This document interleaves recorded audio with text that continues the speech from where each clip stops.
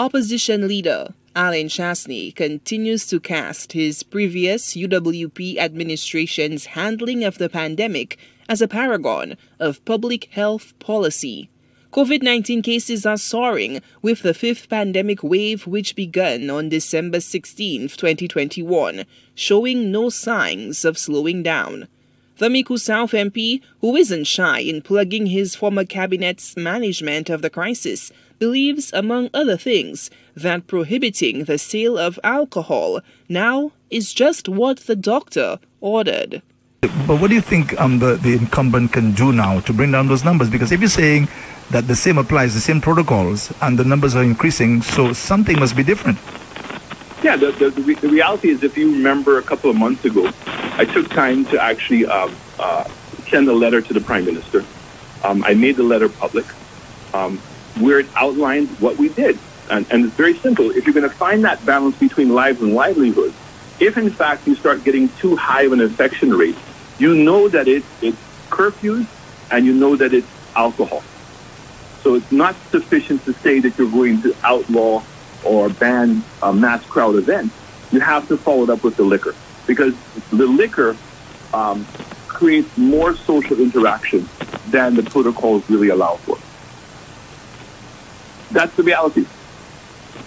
And then you have to have consistency so that people know what the protocols are. During a call into the Out Goes In program this week, Chastanet railed against the replacement of curfew times with confinement hours in his sustained attack on the SLP's COVID-19 policy. While not opposed to in-person classes, he took a swipe at the plan to resume school amid the fifth wave.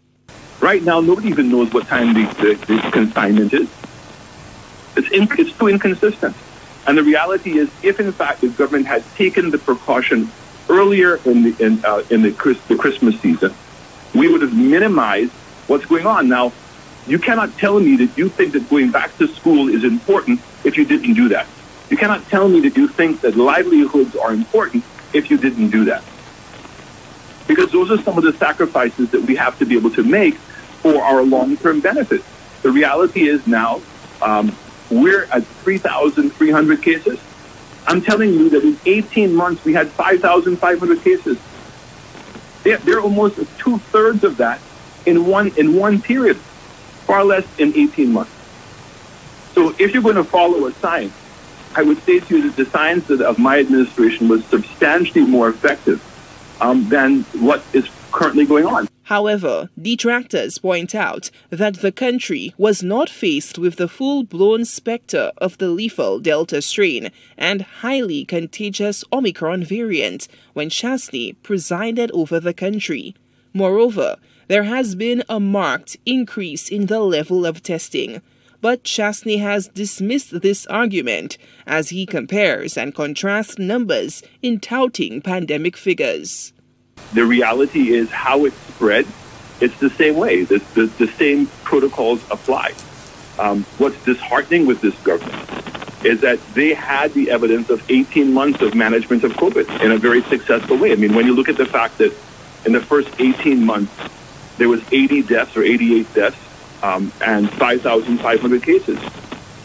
Since then, in 5 months, 1/3 of the time, they have 230 deaths.